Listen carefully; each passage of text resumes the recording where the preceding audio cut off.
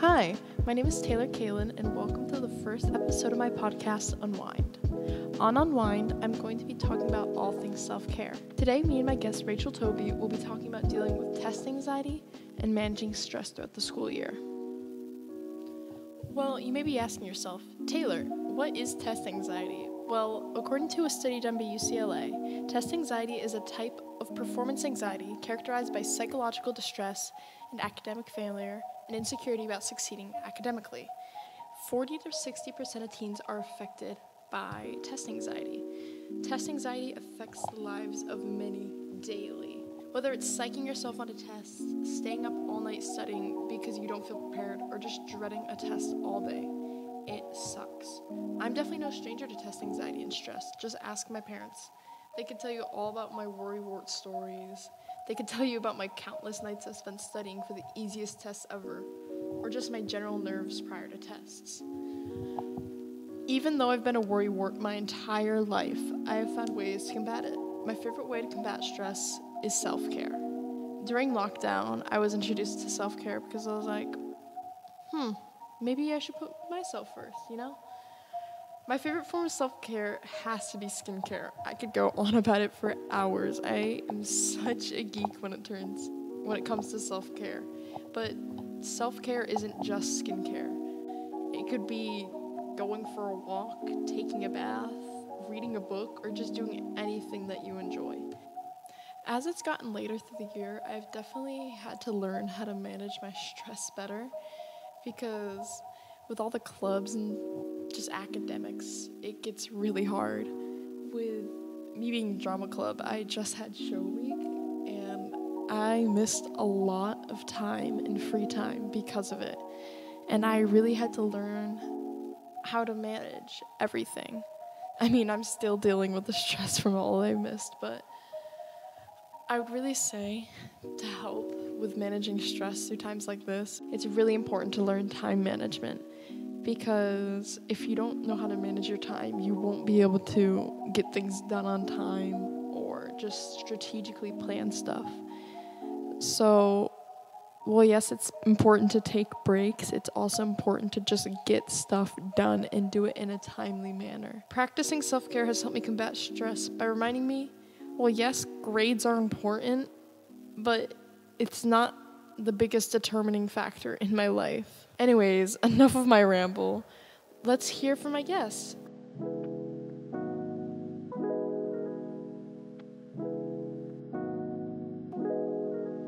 So with me on my podcast today, I have Rachel Tobey. Rachel is currently a senior at Corning Painted Post High School, and as a senior, I'm assuming she's been through quite a bit of stress through the years, so that's why she's on here today. So tell me a bit about yourself, Rachel.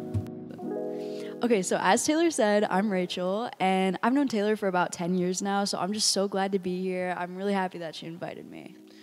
All right, so let's get into the interview. I'm going to start off with maybe not such an easy one, but what would you say has been the most stressful year of high school so far?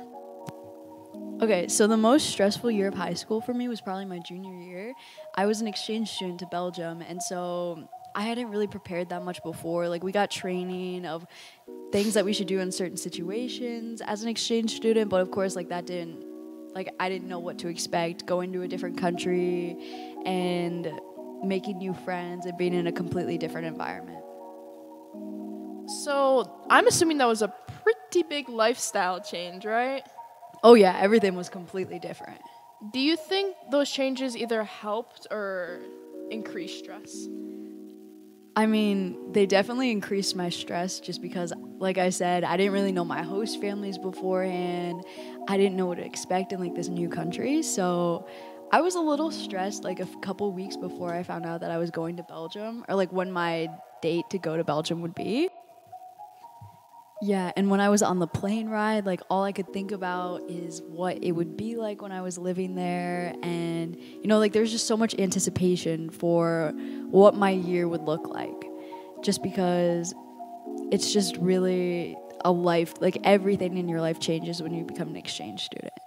And, everything familiar to you is left behind. And it was just such a great opportunity, but it definitely brought me a lot of stress. Also with school, it was going to be a completely different school environment. I didn't know how I would be able to deal with like sitting in a classroom with a foreign language to me all day long. So yeah, there's definitely a lot of stress to it.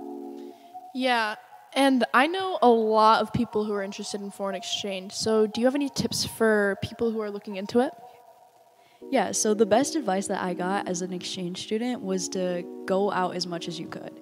Like, the exchange year is really what you make of it, and trying to meet new people, going to try new things, like not sitting in your bedroom on your phone all day really helps you like learn more about the country, learn more about the culture, meet people, and it helps you get out of the house and have a great time. So I know you said that being on your phone, well, it wasn't a problem. It definitely got in the way of opening up and seeing the world around you. Do you have any tips for anyone who wants to limit their screen time or just do a complete digital detox? Oh, definitely. So, like a lot of other people, I was really addicted to my phone, and I spent way too much time just watching Netflix or texting people. I think I would get maybe 8 to 10 hours of screen time every single day, which is awful. But since then, what I've tried to do is set a screen time for all of my apps so that I only have a couple hours of screen time by the end of the day. Do you think cutting out such a large amount of screen time affected you? Oh yeah, I have so much more time to like socialize with people, do hobbies. I just have so much more time during the day now. Like I help cook, bake. It is one of the best things I decided to do. So I know even when you have so much more free time, life can still get stressful. Do you think having friends, family, or just overall social support can help combat it? Oh, definitely. That's one of my favorite things to do when I'm stressed and I don't have something like another task I have to complete. I like to just hang out with friends or hang out with family members, and it's one of my favorite things to do. Like, I love inviting my friends over for even sleepovers during the week, just because I love waking up with a friend right there, and getting up in the morning is just so much easier. We're so much more productive at night. Like, we do our homework together, and it's just a really fun time. So I know a lot of people definitely have that one thing that they do to just unwind. Good one. Thanks. So would you say you have a favorite way to help unwind or combat stress? So like I said, talking to friends has always been really helpful to me. But if my friends are busy or if I'm not really feeling like going out, I really like to take long showers, maybe light some candles, watch a movie, and yeah, just relax for the night. Yeah, I totally get that. What would you say would be an ideal relaxing day for you? Okay, so I think I would sleep in a little bit, maybe make some breakfast. I really like pancakes or waffles. And then after eating, I think I would go maybe on Market Street or meet up with friends, maybe get some lunch together or coffee. And I like to read books too when I'm at home.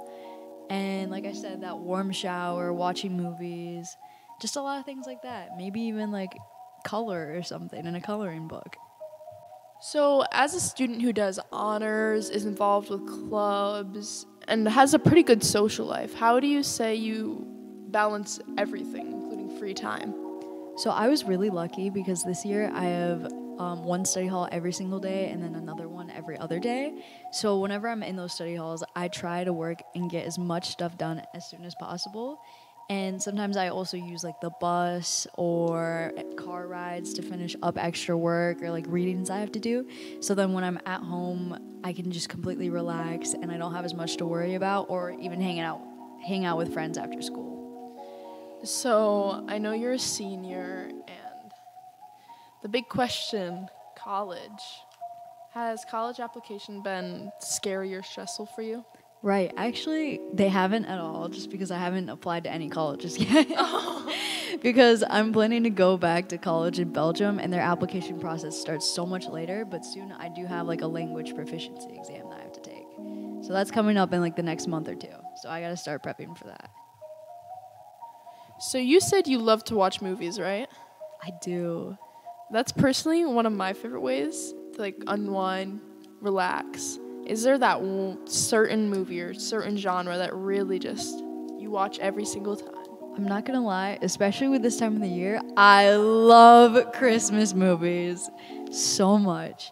Like, it could be any type of Christmas movie. Like, it could be cheesy. It could be like those Hallmark Christmas movies. I used to watch those a lot as a kid. My favorite Christmas movie though is Christmas Vacation, which I actually helps class council pick out for senior movie night.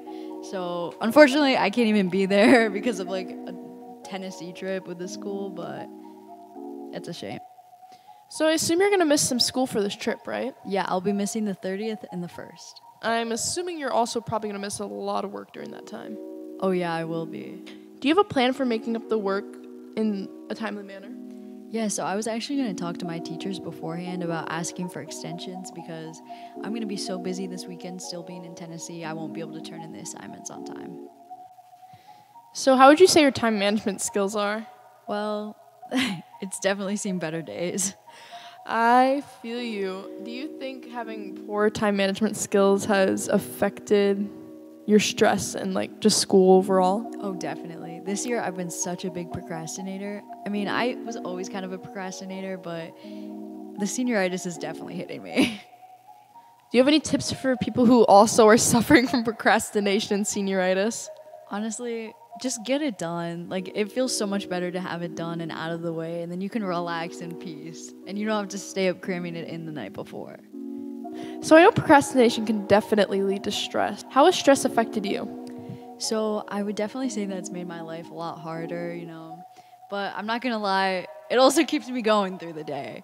You know, like I have a goal, I have something I need to get done with that deadline. And so I managed to do it really efficiently somehow in a short amount of time. Yeah, no, I get that. Like, oh, got a geometry assignment, do it 3.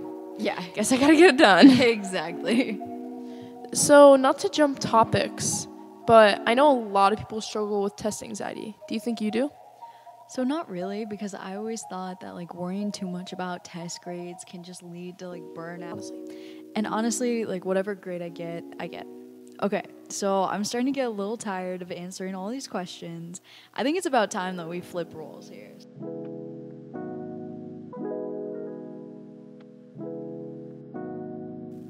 Okay, so for the first question, what has been your most stressful year of school so far? Honestly, I might say my freshman year has been pretty stressful so far. Yeah, that makes a lot of sense. Like the new environment, all these new people that you haven't met yet. Yeah, honestly, when people say you really get involved in the high school, they're not lying. I've definitely got involved in so much more. So what have you been doing this year? So I've got involved with clubs like Sister Cities, Student Council, and Drama Club being a big one. I was just in the show, so yeah. Oh, Mamma Mia, right? Yeah, Mamma Oh, Mia. yeah, I went to go see it. It was amazing. But, like, a lot of work must be put into that. How often do you guys practice? We practiced a lot. For, like, months, maybe 2 months, I think. At least 5 practices a week. How many hours did you get in every week practicing? So Mondays were 5 hours long. Tuesdays were 6. Wednesdays and Thursdays were both 2, and Saturdays were also 2. So I'd say that's about 17 hours a week, and as we got farther through the show, it would become even more. So how did you manage your time with drama club, between all of your other clubs, school, and socializing with your friends? So I would definitely say time management was a huge thing. Any free time I had, I'd be working on any extra work. And if I wasn't in extra work, I would just be relaxing because I need it. So you said you like to relax. What's your ideal relaxing day? So I'd say my ideal relaxing day would probably start off around 8 o'clock. I think that's like the best time to wake up. I make a nice smoothie. It's nice and warm outside. After drinking a smoothie, maybe go do some skincare.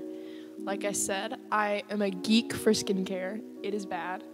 After that, maybe go for a walk, just relax, sit on my phone, talk with friends.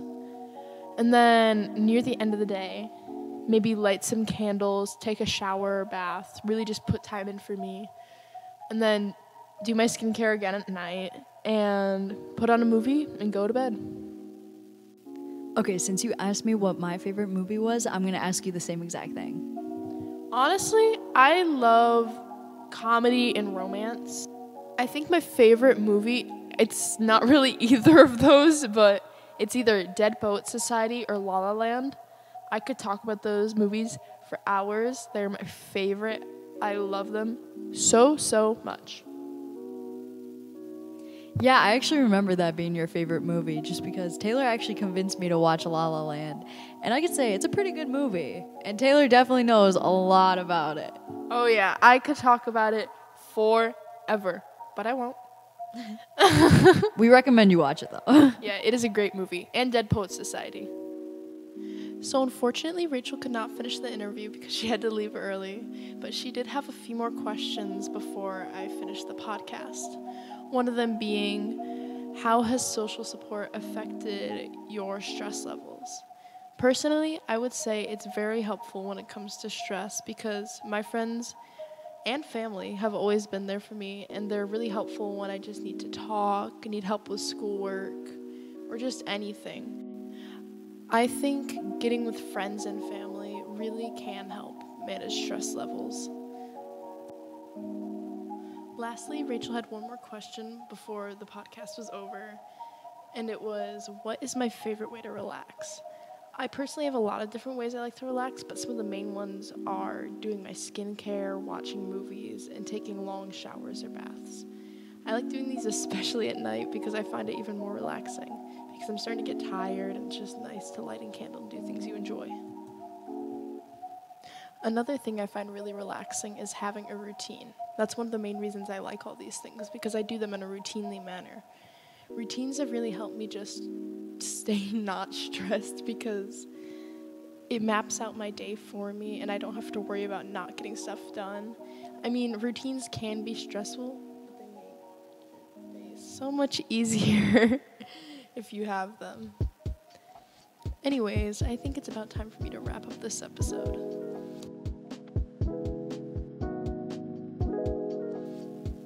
Well, thank you so much for joining me and interviewing me on my podcast today.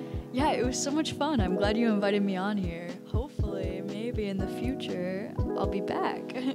Maybe. Well, that was the first episode of my podcast. Today, me and Rachel Tobey talked about dealing with stress, test anxiety, and time management skills. I will see you next time, and we will be talking about FOMO and dealing with toxic friendships. I'm Taylor Kalin. I'll see you next time on my podcast, Unwind.